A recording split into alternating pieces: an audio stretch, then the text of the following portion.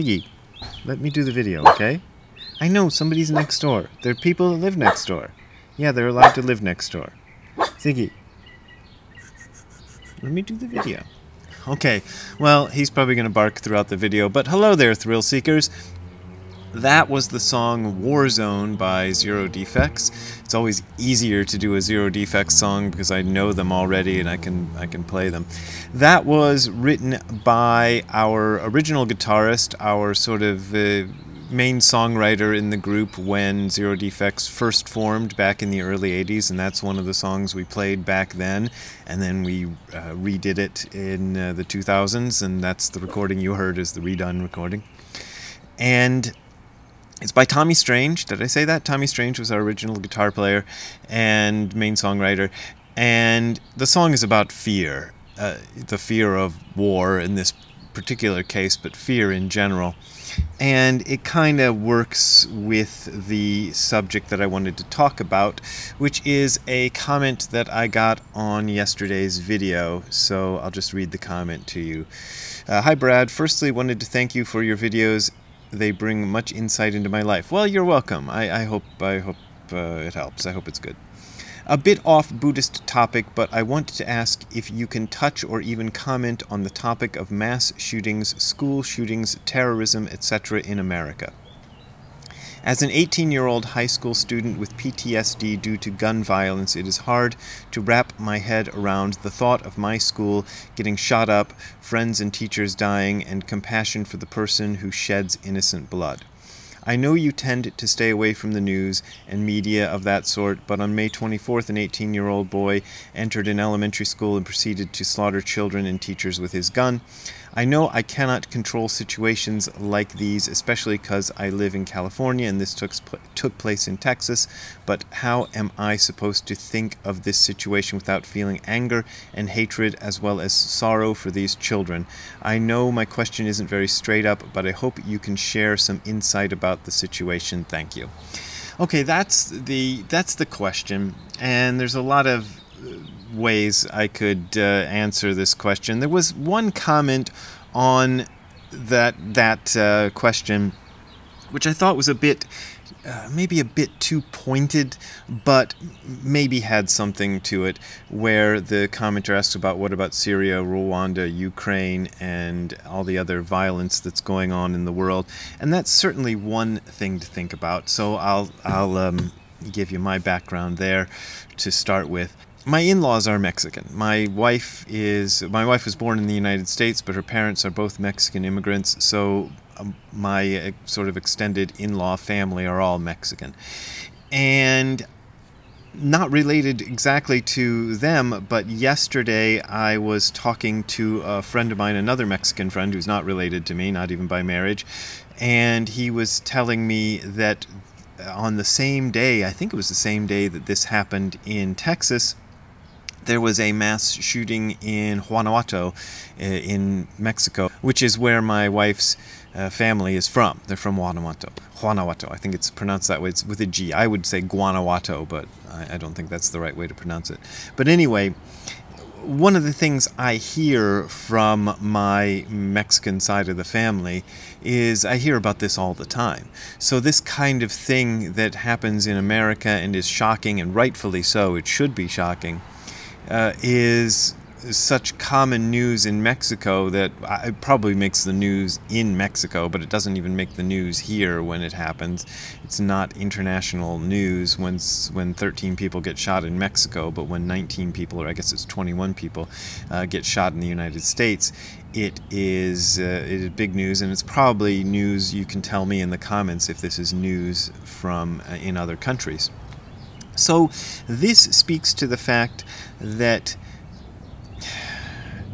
as bad as this is, and it's really bad, and I don't want to downplay it, it's a terrible thing, but there are other countries that are much worse, which is what this other commenter was trying to point out. There are places in the world where this kind of thing is much more common.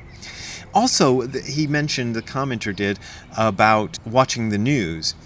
And one of the reasons I don't watch the news is because I did watch some news about this shooting in Texas, both yesterday and this morning, and the story is so confused. I don't want to get people in the comments all roiling about what did or didn't happen. I can just say that the news reports that I'm seeing are all over the place. Like, what really happened down there in Texas is up in the air. It doesn't seem like anybody really knows. And this is one of the drawbacks of the news. The news is just an aggregate of sort of hearsay information of what people, heard here and saw there and think about there, and their theories about what happened. And the news ideally tries to aggregate that and give you a clear picture of the story of what happened, but it also tends to distort the story. My wife is really into watching this Johnny Depp trial stuff, which is, kind of an interesting distraction from the so-called real news. And when you see that, you can see, because the stakes aren't nearly so high, it's just celebrities having a divorce battle, but you can see that the stories that are news, there's all this stuff about TMZ following what's her name, Amber Heard into the airport and all this stuff, and it gets very, all we know about what happened is what somebody says happened. So you don't get a really clear picture. But let's address what the questioner actually asked. He apparently has PTSD. He doesn't go into a lot of detail about his PTSD due to gun violence. I don't know if you'd call it PTSD, but somebody who was a close friend back in the old punk rock days, most of her family were killed in a mass shooting that happened in Akron, Ohio, 10 or more years, well, more than 10 years ago. I don't know how, 15 years ago or something like that. Happened a while ago, but it was a very shocking thing, and it happened very close to me. And another friend of mine, somebody who lives in Canada, was involved in a school shooting at a college in the Canadian style. By college in Canada, in America we use the words college and university synonymously, but in Canada college is a different thing. Anyway, she was at a college in Canada, and there was a shooter that came in there, and she was involved in that, and she definitely has PTSD from that. So there is that. And I mentioned yesterday, my wife was a teacher, but still works in a school as what they call an instructional coach, which is a sort of teacher of teachers. She sort of teaches teachers how to teach, is what she does for a living. So she's in a school all the time. So this kind of like, has some effect on me as well. And I can tell you how I deal with it. There's a few things here. You can't control situations like this. This is what the commenter says, and it's what I say. The world is complicated, and we don't know exactly why things like this happen. I put up a video a while back about my reaction to the September 11th, 2001 attacks on the United States, the terrorist attacks, and my feeling that was me. That was me who caused it. It was something that came out of my Buddhist practice, a deep understanding that the people who perpetrate acts like this are ourselves. And it's this gets into some very deep philosophical things in Buddhism which are difficult to explain. In the case of my reaction to the September 11th thing, it was a very visceral reaction because I've been practicing for a long time, and this is no longer a matter of philosophical speculation to me. This is the real understanding that the consciousness which exists in my body mind is the same consciousness that existed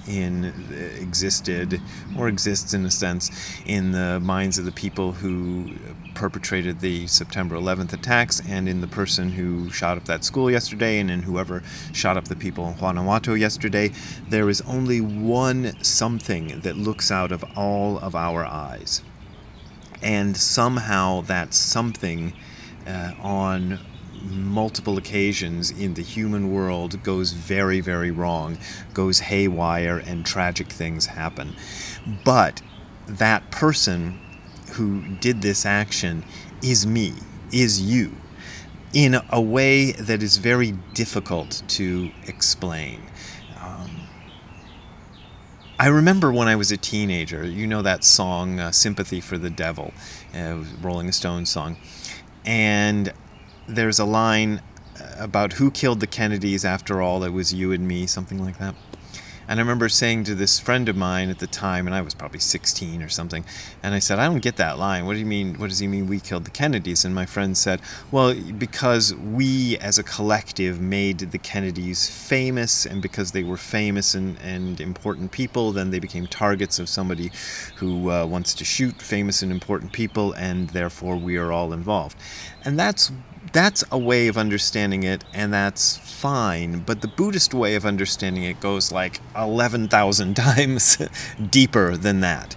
And it says that actually I killed the Kennedys. I am Lee Harvey Oswald. Well, I don't know if Lee Harvey Oswald did it. There's a lot of controversy about that to this day.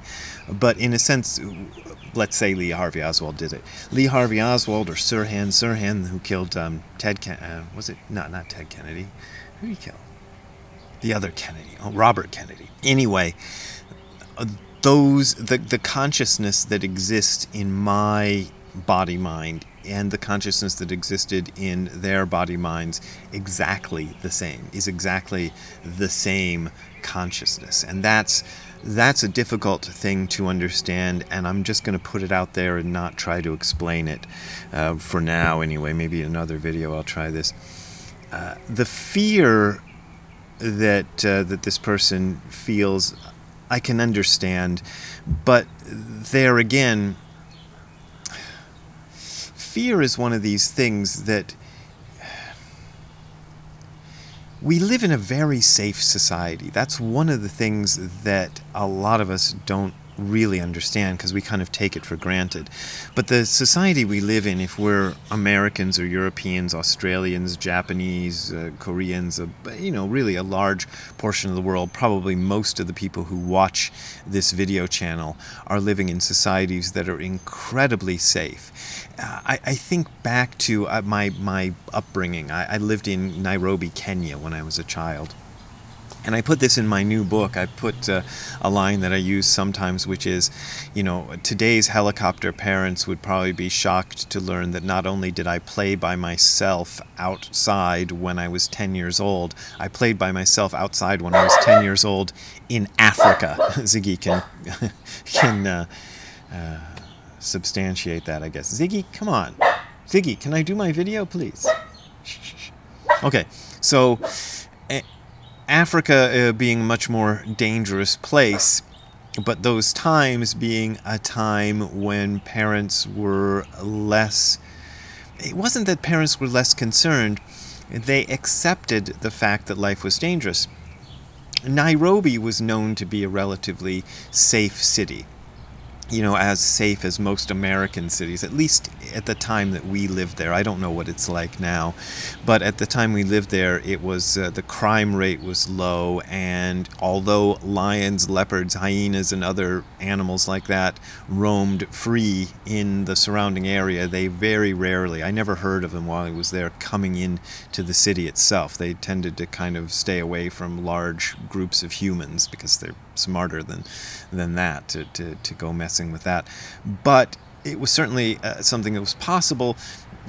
We didn't know the country. You know, there was a lot of stuff going on. They'd had their revolution just 10 years before we came there, so it was a pretty recent thing. Imagine going to a country whose big revolution happened in the year 2012. That's what we were kind of walking into at the time. There were poisonous snakes that were there. You know, even though the lions and leopards didn't come in there, there were poisonous snakes around. There were other kind of animal things. There were people dangers. But we were, at the time, people were less concerned about that. I'll rephrase that because I had to rephrase that. It's not less concerned, but more accepting of the fact that danger was part of life. And danger is part of life. And if you live your life in fear, you're not going to have much of a life. So at some level, you just have to accept that things are dangerous. Driving in a car is dangerous. I drove in a Tesla I guess it was last week, and the driver of the Tesla was kind of being very cavalier about the automatic driving thing, and we're on the highway and he doesn't have his hands on the wheel at all because this Tesla drives itself. And I'm going, can you please put your hands on the wheel? Because this is, but even driving a normal car, anything is dangerous. Driving a car is dangerous. Walking across the street is dangerous. We just put that out of our minds. So you have to kind of realize this.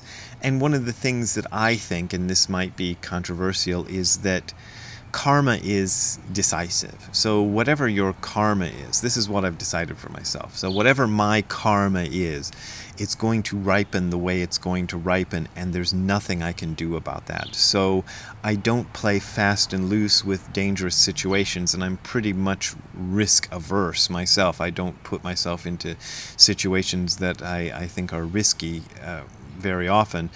But on the other hand, I don't shy away from life because of risk, and it's controversial to say this, but in the past 2 years there's been a lot of stuff where people have been trying to avoid risks that, I'll just say it, to me are unavoidable. You know, these are things that are unavoidable, and all the stuff that we were doing to try to avoid them probably didn't make much difference at all. I don't want to stir up controversy there, but that's kind of the way I feel, and it's that risk averse thing. So feeling compassion, again, this is from the email or the comment, feeling compassion for the people who perpetrate this sort of action. You know, it's not necessary to feel like great love and warmth for them, and you know, I know the Metta Sutra says we should feel warmth and love for everybody.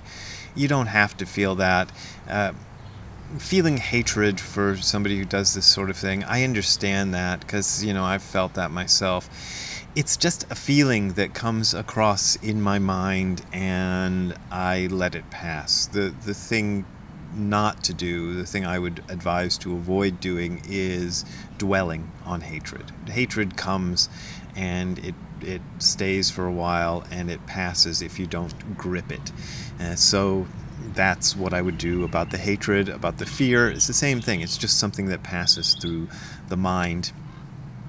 And I'll say it again, because I've said it before, doing Zazen is one of the ways you can kind of confront these things. It does have, even though Kodo Sawaki famously said it's good for nothing, it does have some practical benefits, because it allows you to sit with whatever is happening. You sit with the fear and the hatred and the confusion and the PTSD and whatever. I'm trying to look at what he says in the emails, the sorrow, you know, whatever it is, you just sit with it and you feel it and you let it go. So it's not that you're trying not to feel it, you're just trying to open the hand of thought, as Kosho Uchiyama said. Let go of the feelings as they happen, not grip them, not involve yourself too much in them. And that's really all I can say. I feel like I've gone on too long anyway, but I think it's a tragic thing, and anything I say that might be wrongly taken as me trying to minimize the tragedy that happened or the grief that the people that are feeling who are involved in it, I'm sorry. I don't mean to say that. I just mean to say that there is an approach that one can learn in which that sort of feeling doesn't become quite as overwhelming.